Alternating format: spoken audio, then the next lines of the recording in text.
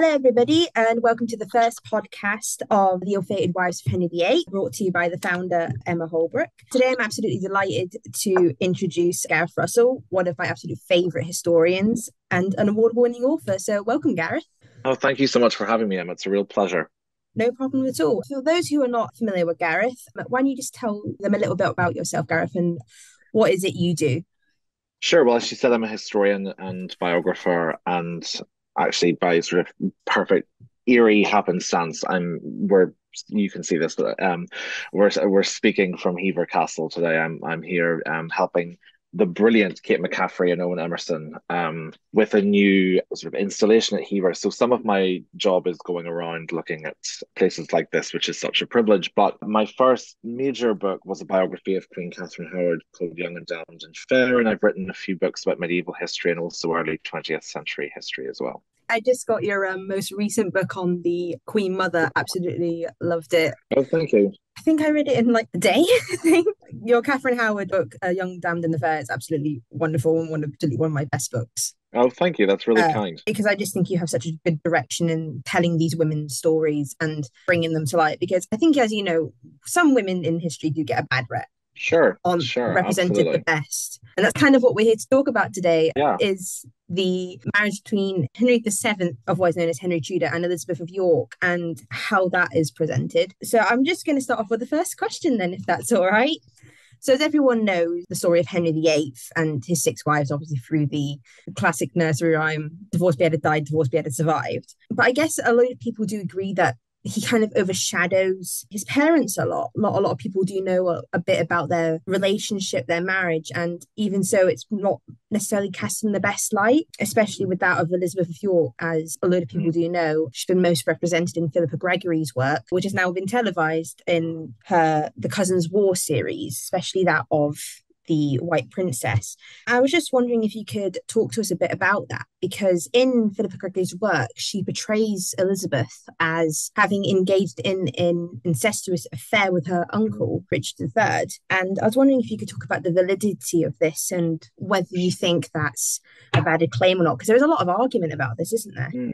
Well, I think sometimes, absolutely. Sorry, I should begin by saying Philippa Gregory, the success of those books, they sort of been within publishing an absolute juggernaut, and they have a lot of really devoted fans, and they have been turned into very successful television series. I actually, for a different project, I made a list of some of the actors who played some of Philippa Gregory's characters. My goodness, it's sort of an unbelievable Rolodex. What I did not know, just about, I'm sort of sharing this, Emma, it's like a historical tidbit because I just found it out. It must have been really early in his career, but Andrew Garfield was in The Other Boleyn Girl. He played Yeah. Francis Weston. Clearly missed it. Anyway, I think sorry, those books, I should say, have done a lot to lift Henry VII and Elizabeth of York from that obscurity that you're talking about, because actually there hasn't really been anything on them in pop culture since the series 50 years ago in the 1970s called The Shadow of the Tower, which is one of my absolute favorite television series. And it's all about the reign of Henry VII. So in terms of the incest storyline, one of the things I will say is that sometimes Philippa Gregory gets quite a hard rap from people who I think blame her because some of her readers adopt the novel's storyline as if they're historical fact. And, sorry, I should point out also, Dr. Gregory, she's a doctor, I think, from Edinburgh in 18th century history, but she also has written non-fiction books, and she has a new one coming out, I believe, on sort of the history of women in the British Isles. But so I'm just drawing a distinction, yeah, and her novels. So these novels, I think, a historical novelist is operating under a different standard to historian in that they have to adopt a theory and present it as fact for characterization to make sense. So, for instance, if you were to look at the competing theories about was George Boleyn bisexual, gay, or straight, different historians have different views on that. But if I was writing a novel about George, I kind of have to pick one. So, with regards to the theory about Elizabeth of York and Richard III having an incestuous relationship, that was current in and around the time. We know as historians that there was also, claims that Anne and George Boleyn had an incestuous relationship, and we don't believe that. But a historian did recently resurrect, I think a few years before, a historian called Lisa Hilton, who wrote a really I love this book. It's an excellent work of medieval history called Queen's Consort. And Mm. it's a brilliant book that covers all the queens of England from Matilda of Flanders through to Elizabeth of York. And in her last two chapters, one on Anne Neville and the other on Elizabeth of York, Lisa Hilton does argue that she believes that some of the documentary evidence and the court itineraries indicates that there was an inappropriate relationship between Elizabeth and Richard, and that, or perhaps slightly more specifically, that Anne Neville might have suspected that there was one. And so I think in regards to that, Philippa is just, Philippa Gregory is taking a story, that theory that Lisa Hilton has, and turning it into the world of her character, because she has to pick one. I would say I find Lisa Hilton's argument really interesting and very well made. It did make me wonder. I don't know if it necessarily fully convinced Mm. me that Richard and Elizabeth had an incestuous relationship as uncle and niece. I suppose what it did was it convinced me that more people at the time might have thought that something was going on between Richard and Elizabeth than I had previously thought. But I have to say, Mm. just from a personal perspective, I wasn't ultimately convinced by Lisa Hilton's argument that the evidence that we had is enough to make that conclusion. I don't know if I'm describing that well. I think there's a really good breadcrumb trail of why people were suspicious, but it was nowhere near enough the evidence that you would need to make that argument in a non-fiction book. So I understand why Philippa picked that argument from Lisa Hilton book, but I would, if people want to look a little bit more at the documentary angle, you can go and have a look at Queen's Consort. And Mm. to the best of my knowledge, there hasn't been another book that's really gone into it in detail. I could be wrong, but yeah, I think it probably does seem likely that Anne Neville may have suspected Yeah. something, or it's very possible. It's very possible. But how many times in history do people suspect something and it's completely wrong? Mm. That, as in, and it happens today. So we've been in conversations where someone's like, I think something's going on between those two, and they are so far off the mark. And I think that's um something with historical fiction, sorry to interrupt, is that people, random readers have suspected has happened, is that a lot of people who do read historical fiction that might not necessarily know the history behind it, they yeah, might adopt the ideas that historians give as the truth. And of course, that's not saying that Philippa Gregory is wrong or that another author is right. Like, just as yourself, you give forward ideas yourself that's based on your research. It just shows that the influence that an historical author can mm, have on someone, doesn't it? And I think that's the totally. boundary that people do cross is I mistaking fact from fiction. Yeah, I completely agree. And I also find that quite sad, because I think they're robbing themselves of the joy of historical fiction, which Mm. is that you don't have to come away with conclusions about it. You can lose yourself in a quasi-imagined world. And sometimes, I have to say, actually, I remember there was a book Philippa Gregory wrote called The Boleyn Inheritance, in which she Yes. splits the narrative between Anne of Cleves, Catherine Howard, and Lady Rochford. I thought that was such a brilliant idea. And it's a really remorselessly unpleasant Lady Rochford, but it was really well imagined and plot. There was such a sense of atmosphere in that book. And I think if I'm just picking one because we're talking about Philippa Gregory, but there are books that she's done that are so atmospheric and enjoyable, and as a reader, sink into them and enjoy Mm. them. And there are many. Margaret George is another one who has done some absolutely extraordinary epic works, like Cleopatra and Elizabeth I and Mary Queen of Scots, and a doorstopper of a book about Henry VIII. It's a great book. But the joy of historical fiction is that you don't have to take those conclusions. You don't have to be repeating them as historical fact. You are losing yourself in a world that's part historical, and also the gift of this novelist's imagination. So enjoy it for what it is. What I also think is quite frustrating is I have people, as we just sort of look back, people who have maybe read a novel about Henry VII, or I don't know, Marie Antoinette, or any period, Titanic, or any period history, and they're so inspired and interested that they come into maybe a group or a thread or something, and they type in asking these questions, and it's clear they've got them from the novel. And people who have only read nonfiction can sometimes be very unkind to them and mock them and shut them down. We're all just trying to have a conversation and be entertained sometimes and be provoked into thought other times. I don't think we should be too harsh on historical novelists or on historical novelist readers at all. Life's tough enough. Enjoy what you enjoy, and then have a conversation afterwards if you want to. And I think that's the great thing about these books is that they, for someone like myself who grew up researching history, loving history, it almost gives you a bit of an escape really, because there are so many Mm, theories, such hmm as this one with Elizabeth and Richard. We don't know the truth. There's a possibility mm, we might never know the truth.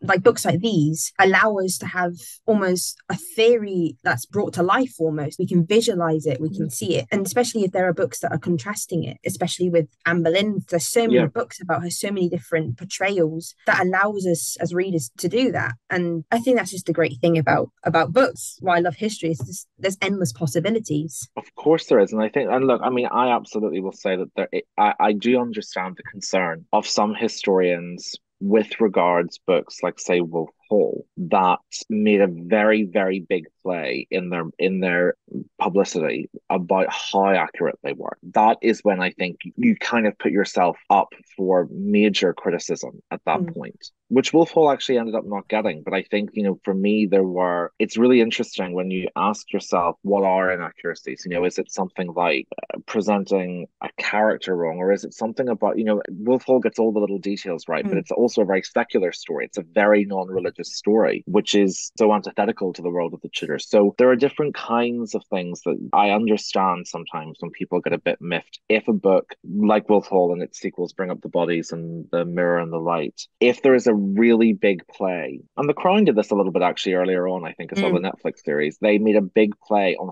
how well researched it was. And to Yeah. me, that's always a little bit of that could be a slight on goal for them, because you're kind of robbing yourself of the defense and joy of what historical fiction could be.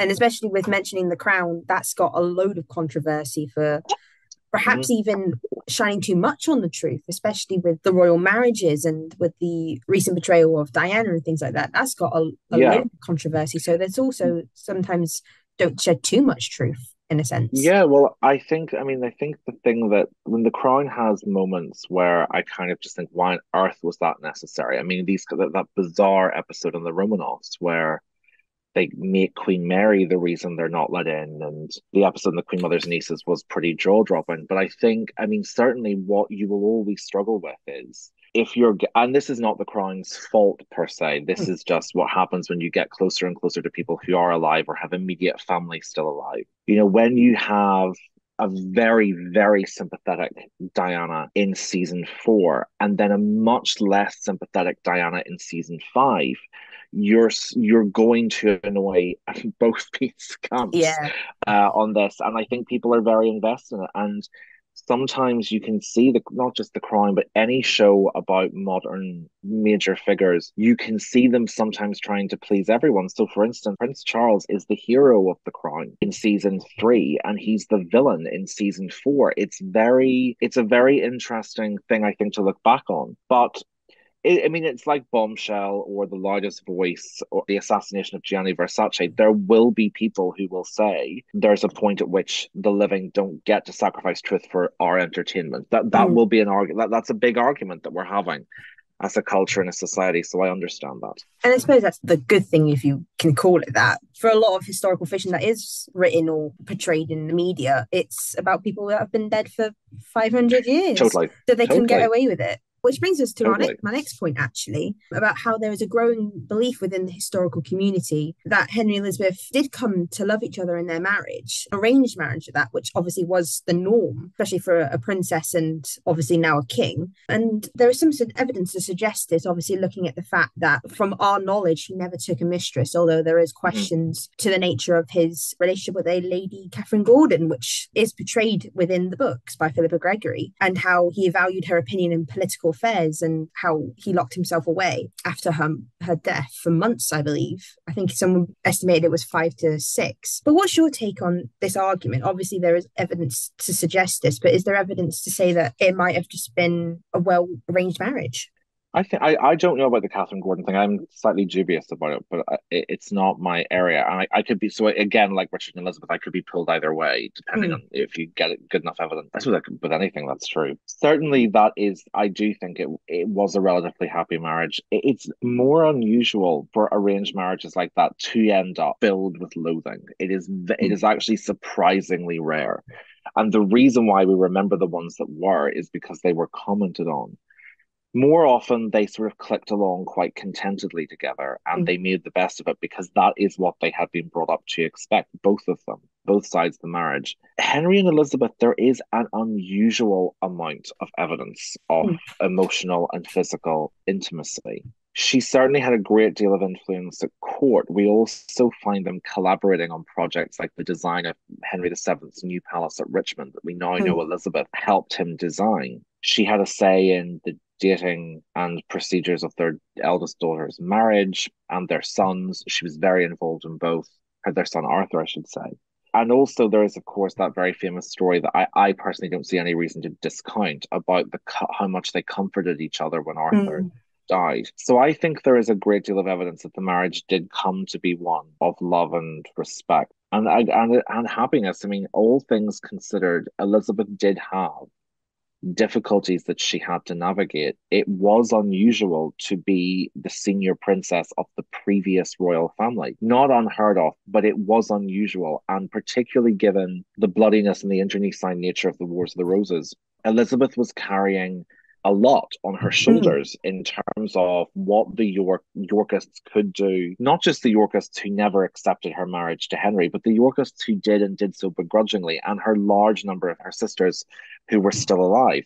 Mm. So I think Elizabeth had a political tightrope to walk that she walked with remarkable skill. And I also think it's, if you look, however, at the personal dynamic of it, compared to what a lot of other queens endured at that period, chief amongst them their husband's elevation of a mistress or illegitimate children, Elizabeth did not have to endure any of that. And even Mm. if we do accept, let's say, for sake of argument, that there was something between Henry VII and Lady Catherine Gordon, it was still so discreetly done that you and I aren't sure of it. So I think even if in the worst case scenario Henry VII did have an affair, it obviously was not significant enough that Elizabeth was humiliated by it because we still aren't sure it Mm. happened. So Exactly. in that, yeah, so in that sense, I think to me, all of the evidence suggests a happy marriage by contemporary standards.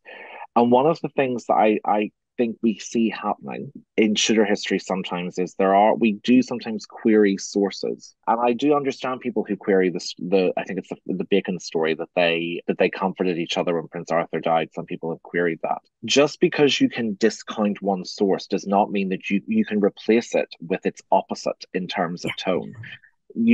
Just because we can query some of the sources about their marital felicity, we cannot find any that indicate marital strife. The worst that we get is a comment. I think the Spanish ambassador was Don Pedro de Alea. It might have been, I think it was Alea, who said some mild tension over etiquette between Elizabeth of York and Margaret Beaufort. That's it.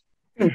So there is no evidence at all of strife. So if even if we just count all the evidence of happiness, there's none that suggests misery. And I think for both of them, that's a fairly happy state of affairs.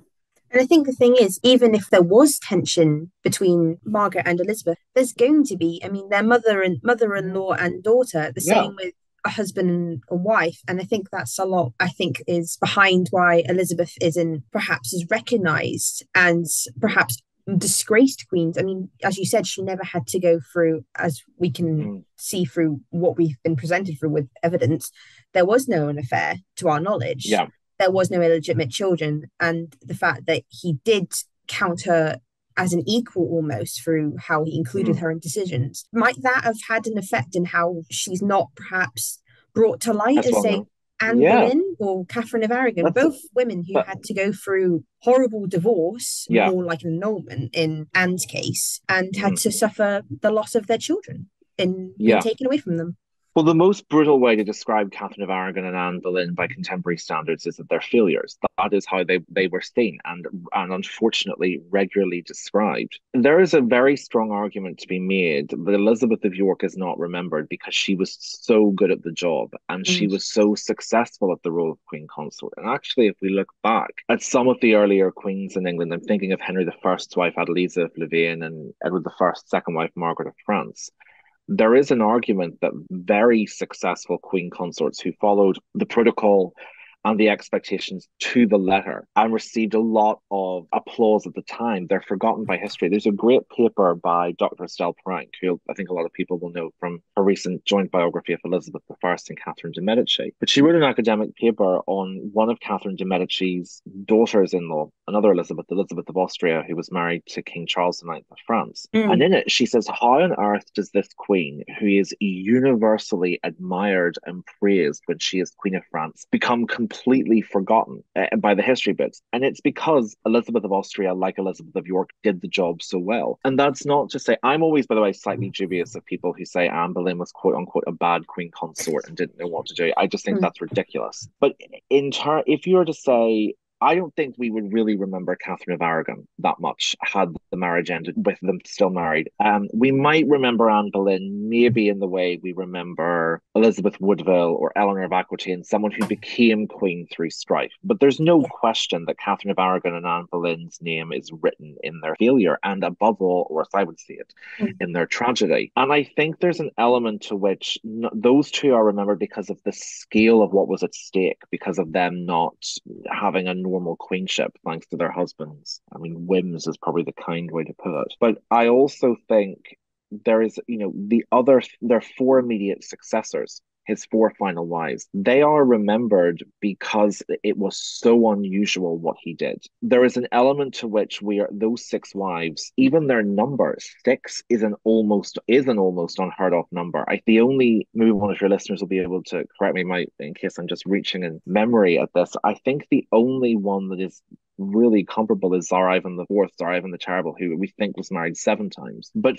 for a Christian monarch, bear in mind, Christian monarchs had to marry monogamously. They weren't allowed Christian monarchs never polygamous marriages. So 6 wives for a Christian monarch is most unheard of, as I said. And so that's why we're still talking about them and still looking at them and still thinking of them. And I think that actually I hadn't ever really thought of that. It's a great question. I think, is Elizabeth elevated to great applause for exactly the same reason she's damned to a later cultural amnesia, which is that she did it too well, and also that she had a husband who enabled, encouraged, and applauded her for doing it well. And I think that's kind of the reason why some people believe that Henry VIII would later use his mother as a model almost for a wife. Like that's what he was looking for. I know that some people argue that when he was having issues with Catherine of Aragon, he tried to model almost Anne Boleyn into that. Of course, we don't know whether she was in the same kind of way as his mother, if she was obedient or not. We don't know if there's any kind of evidence to suggest that she was almost, I wouldn't say the seductress, because I think that is wildly exclaimed. I think that's just a way of defaming her almost. Yeah. But he does Well, it's also hindsight writing history, isn't it? It's basically assuming that she had, for Anne Boleyn to have been the seductress that she is presented as, she would have had to have had, I mean, it's sort of an Irish phrase, but a touch of the gift, meaning she would have had to have had power of a clairvoyant to do that, because there was, when she was saying no, no, no, and so as I said, I'm at Heathrow at the minute, and I was sort of thinking about saying this to you today, and my taxi got lost, as they always do. I don't know if you've been to Heathrow, the roads around here, it's really, really just gorgeous in the summer, and actually I'm going to see the exhibition later, the new Catherine of Aragon and Boleyn exhibition they've got, but it's a gorgeous, I'm very, very excited. But it's a gorgeous, gorgeous spot. But I was thinking, my goodness, this is a mission to get to when the sat nav decides to be slightly possessed. But it's still a lot of twisty roads to get here. And if you were riding a horse from court, the best we can estimate it would take 2.5 to 3 days.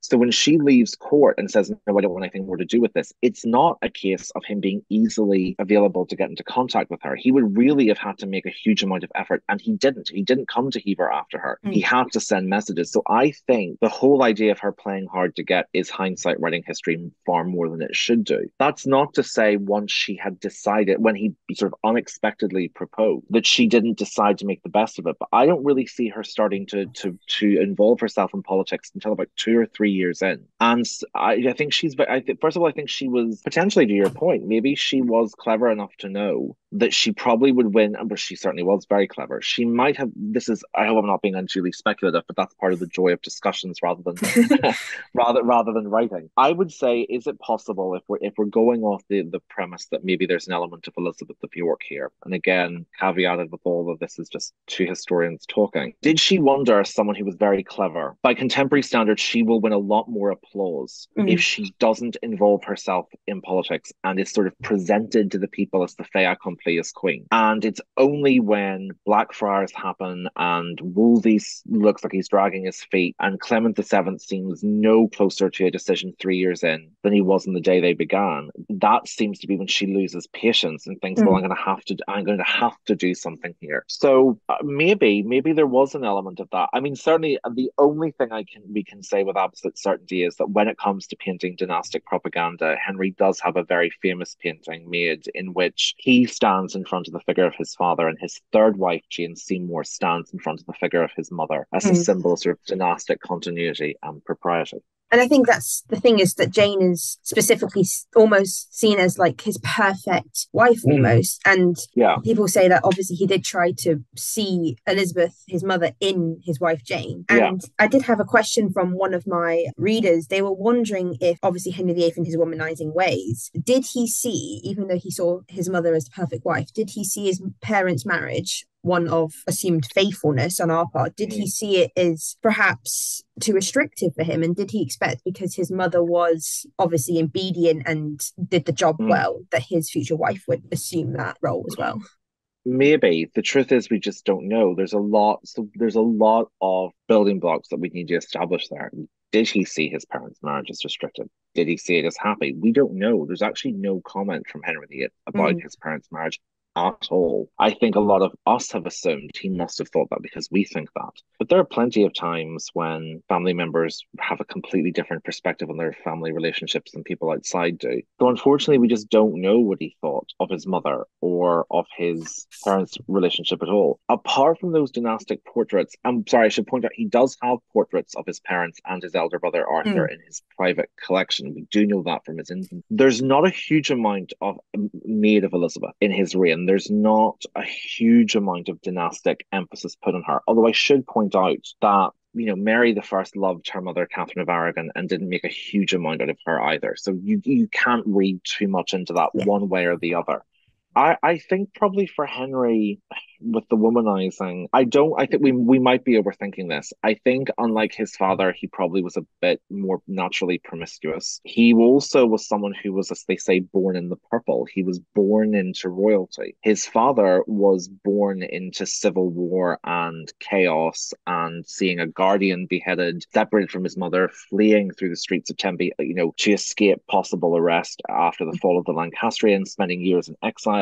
And the reason why I stress all that is Henry VII is naturally a lot more cautious because he's been taught to be. His early life has been a lot crueler to him than it ever was to Henry VIII. And in that sense, I think Henry VII is someone who holds a lot of his emotions in check, whereas Henry VIII has never had to do that. And I also think maybe he just didn't love Catherine of Aragon as much as his father loved Elizabeth of York. There is one of the things I found out when I was writing the Catherine Howard biography, and the reason why I went back this early was that her father was involved in this particular joust. There is a oft misquoted piece of evidence from early in Henry VIII and Catherine of Aragon's marriage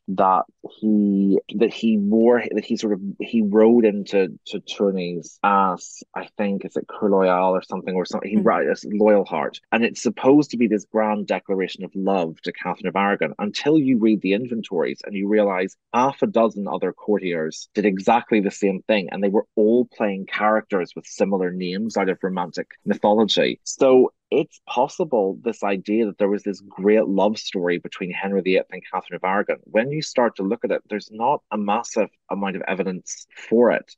Certainly, I think she said they were later on. Catherine talks very movingly about how much she was in love with him. But I don't know if we ever. Maybe it's a really simple answer for us. Maybe it's human nature. Maybe Henry VIII did it because cheated on his wife, and he certainly cheated on Catherine of Aragon very early. Mm. It's a lot earlier than people think. This idea that the only mistresses he had were Bessie Blunt and Mary Boleyn is Yeah, there's evidence absolutely to 1510, literally right after they there. married.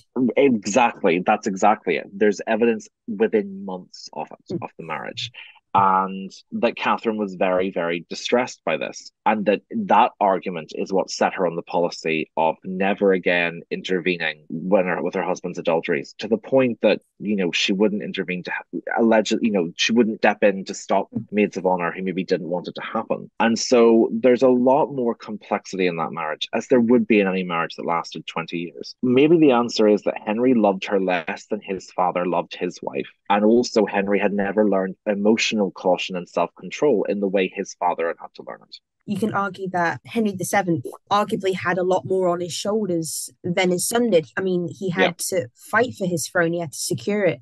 Perhaps there wasn't enough time to be cheating. And as you said, Catherine of Aragon did show the sign of distress Mm-hmm. of the affair that he was caught of at that time, but never again did she stand against him. In fact, there's even evidence of her telling, like, her ladies, don't say anything bad against Anne Boleyn, Yeah. because she knew how to do it. And I suppose that almost comes into our last question, that obviously her parents, unlike Henry's, had a lot of faults in their marriage. Obviously, Mm-hmm. Ferdinand of Aragon cheated on Isabel of Castile quite a lot. I think it's Yeah. estimated he had somewhere between 7 to 10 mistresses that we know of, and around 5 to 7 legitimate children. And I suppose that could have played a part in why she did not go out against Henry, well, go out against Henry Mm-hmm. in the Yeah. sense that she didn't get angry, as Anne Boleyn is noted as have doing. Mm-hmm. Perhaps this kind of molded her into showing a respect almost, because she knew the place of a mistress in the Yeah. court.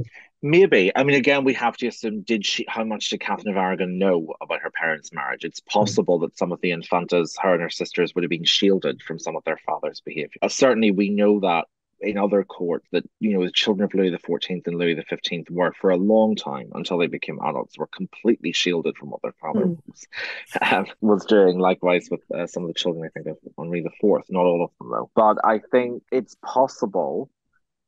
I think that's maybe taking a. I don't think Catherine thought it through that way, because I think, as you just said, the initial reaction was one of extreme distress when this alleged affair with one of the Duke of Buckingham's sisters happened. I think that was something that caused her a great deal of heartbreak, and I think Henry responded quite brutally even then, and he dismissed Catherine's favourite, one of her closest friends from court, rather than his mistress. And I think Catherine learned that actually it wasn't really about respect. It was about, and this is, again, speculative, but it's a recurring theme in Catherine. It's all for the crown. And Catherine is extremely tenacious in defending her own position. And sometimes, unfortunately, that requires making morally ambiguous, or, sorry, to be more accurate, morally distressing, emotionally distressing responses for her. I think Catherine was very aware that if she objected, she was going to lose out. Henry had made that clear. It wasn't an empty threat. He'd done it to her before. And also, not just was she going to lose out, but potentially some of her friends were going to lose their position at court. So Catherine was put in a position where she had to make a decision, I think, about what battles to fight